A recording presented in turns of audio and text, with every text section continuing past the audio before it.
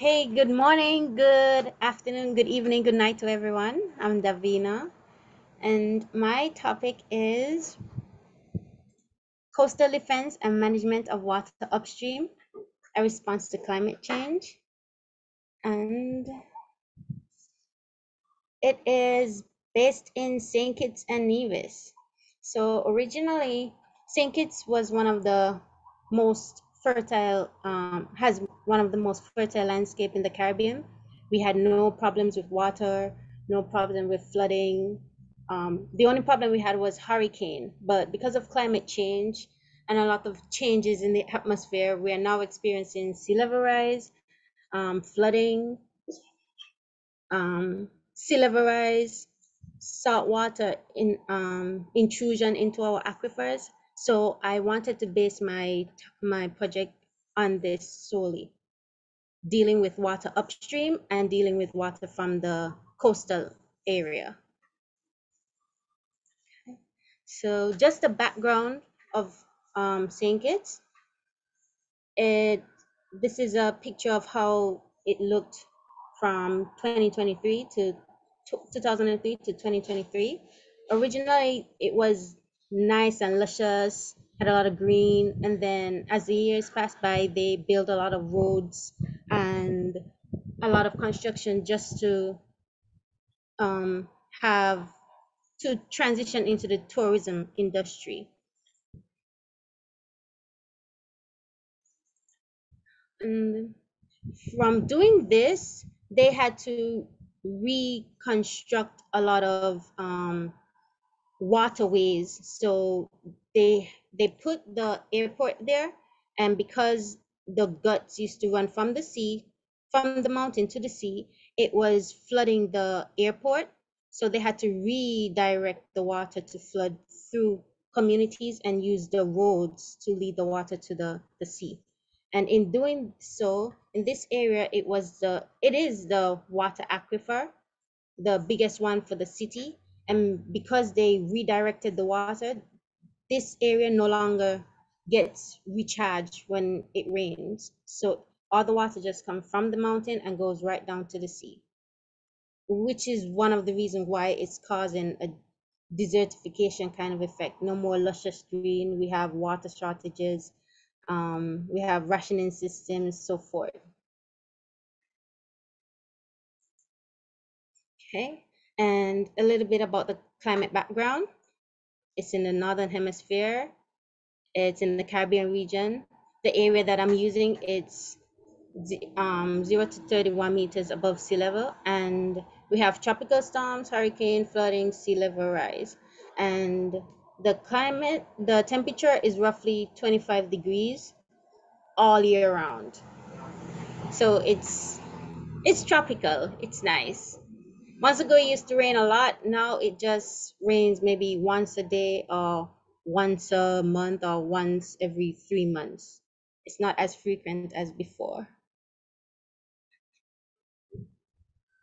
Okay, so because I'm dealing with water related issues and it's both upstream and on the coast, I looked at how does nature regulate hydrological flow. Okay, so for upstream, I came up with the idea of having different levels in the landscape. Some are hill-like and some are little holes in the ground.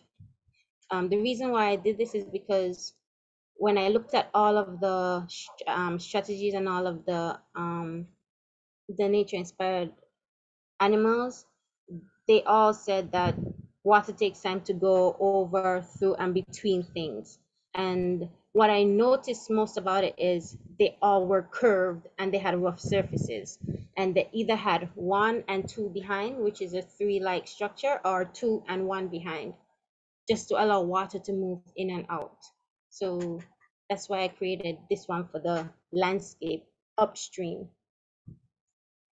And this was inspired by the beaver dams. So their inspiration was the beaver dams, they impound water, so they allow the water to build up and then they decrease the flow. And they do this in 4 stages. there are 4 different ponds. The first one, it allows water to go over. The second pond allows water to go through. The third one allows water to go around, and the last one allows water to go underneath. So this is the abstract design I use for the beaver. I placed it in 4 different ponds, and I had the 3 dimensional structures, as in two holes in the ground and 1 hill, or 2 hills and 1 hole in the ground, to allow the water to move in and out and over the landscape. So it would decrease the flow in wherever it's placed. And I also created this where it can be like a community or a park. When there is a lot of water or flood, you can't use the park. It will use like a detention pond to hold back water. And when it's sunny, no water, no flood, you can use it as a recreational space. And it can also be used as a house, meaning the structure can also be used as a house. And if you put it 3 houses at one point, it can also be used as a small community. The more you put in the structure, it becomes house, a community, a little small city, and then a town. So this is just a rough sketch of how it would look if it's a house. This one is like a 1-bedroom house, and if needs be, it can be used as a 2-bedroom house, 3-bedroom house, 4-bedroom house, but the structure will remain the same. It's a 3-point structure, and this structure allows water to go around it and through it, and it will slow down the velocity of the water if in the event there is a flood or sea level rise. Okay, and on the coastal side of it, I designed something that mimics the mangrove, and it's a structure that has 344 sets, and it's designed to allow water to rise and come back down and do not go into land. Well, if there is a tsunami or a big wave, say that, for example, there's hurricane, the water, because it's at a buffer zone of 1.5 kilometers, as the wave come in, it slows down the velocity, and it would just be like a small little wave at the end, and it would not go into shore with a fast velocity. And it can also be used as like a recreational space, because we're a tourism industry. So when the cruise ships coming, we can use small canoes to take the passengers from the big cruise ship and bring them through the little mangrove site and then to the island.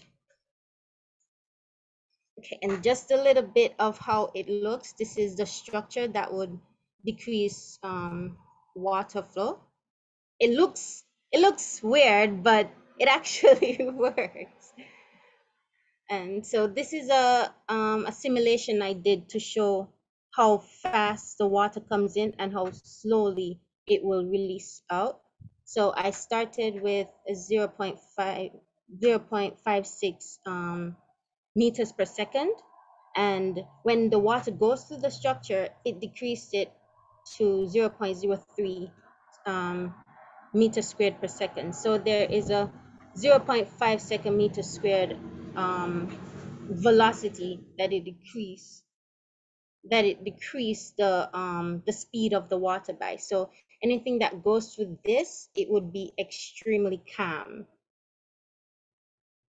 And this is the structure. It was, while doing the simulation, it was very big. It crashed my computer, so I only use one portion of it, which is 7 small structures. This is the whole structure with 343, but I only get to do the simulation with the 7, and the 7, it decreased it by 757 meters per second. Davina, I'm sorry, I'm just interrupting for time, a little time check here. We're okay. fast approaching the end. Okay.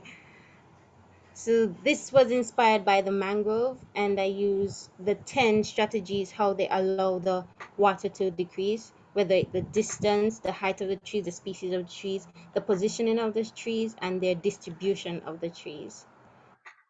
And it's mostly done in the root structure, so that's why it looks like a big tree, like kind of thing. And my abstract design principles, I focus on the literal model, the form, the system, the process, the feedback loops from both the beaver and the mangrove, and I use the structure to gain the blueprints. And I mostly focus on the water level, the wind direction, and the sloping of the two species. And my terms for negotiation was it must be durable, it must be strong, it must be adaptable, it can be scalable, modular, and it must be flexible. And it must be cost effective. So my next step for this one, I would like to promote biomimicry in the Caribbean region so I can get interested persons to work on the project with me, source funding, and potentially build a small network so we can do design and research to allow locals to see it is possible to be sustainable and live sustainably in the small islands. Thank you. Well Nice. done. Wow. Incredible. I love the systems level.